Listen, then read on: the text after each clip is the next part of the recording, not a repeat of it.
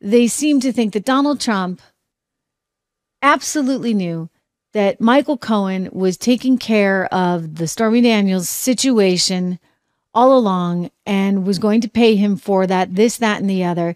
It's something that Michael Cohen's own former attorney, this is weird, he's testifying against him on Capitol Hill, Bob Costello, he's actually saying was not the case, that Michael's lied, and that this whole phone call that allegedly they're trying to pin everything on this one phone call. I'm going to show you an excerpt of it, or actually an excerpt from a tape of a meeting. This one phone call is the reason why apparently Trump promised Michael that he would pay him back for stuff. Let's listen in to Bob Costello saying why that's all wrong. Through further cross-examination, Cohen told me that he knew there was money missing from the Trump inauguration. I see where you are now. Thank you. Okay, and then on the next page, into that first paragraph, Cohen decided that while he didn't believe the allegation of the Stormy Daniels story, that he thought the story would be embarrassing for Trump and especially for Melania, so he decided he would take care of it himself.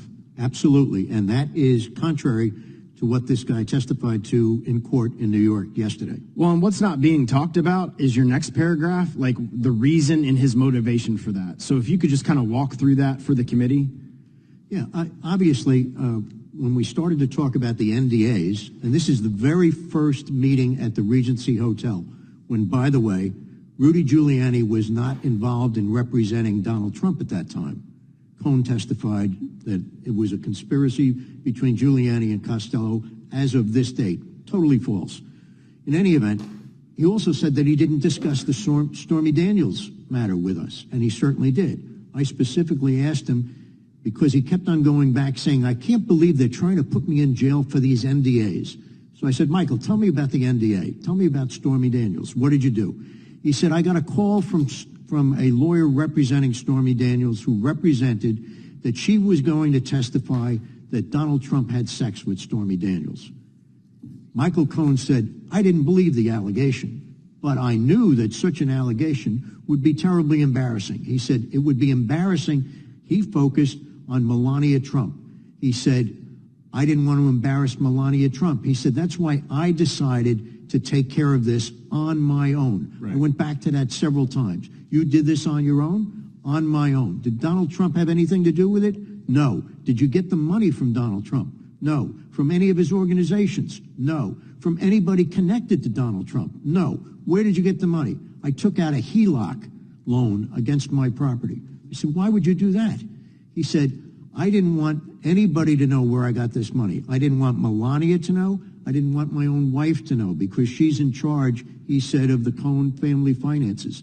He said, if she saw money coming out of my account, she'd ask me 100 questions, and I didn't want to answer any of them. It was clear after talking to him for several days after that, whenever we talked on the phone or in my office, that he kept on bringing up the subject that he felt he was betrayed by not being brought down to Washington, D.C. This guy thought, he said to me, that he should have been Attorney General of the United States, or at least the chief assistant to the president. Ludicrous, but that's what he thought. And he was very angry about that. He wanted to do something to put himself back into the inner circle of Donald Trump. That's why he took care of this on his own. There had to be a motivation. Michael Cohen is always working for things that benefit himself. And that's what he was doing here. That's wow. Okay, so different. Quite an indictment from his former lawyer.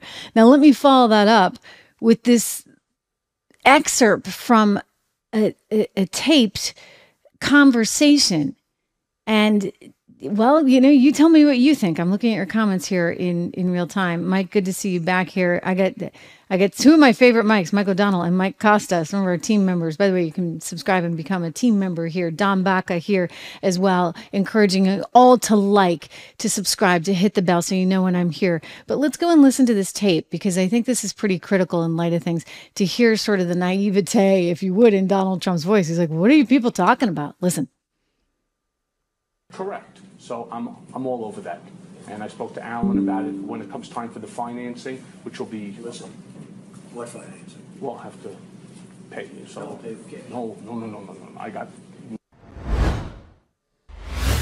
Okay. He's like, what financing?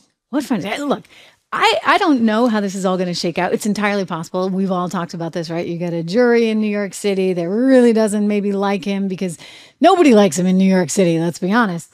And so it's very hard to find a really, really fair jury pool. It's entirely possible that they just want to put the screws to him. I hope not. I hope that they're actually honest members of society that are looking at, as even Ken Anderson Cooper did, right? And say to themselves, gee, can I convict here?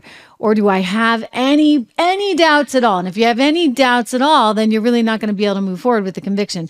I think this was a mistake to bring this case. It's astonishing that it has resorted to all this. I mean, when you talk about the circus being in town, ladies and gentlemen, it's here and it's on for its encore at this moment. Totally an encore.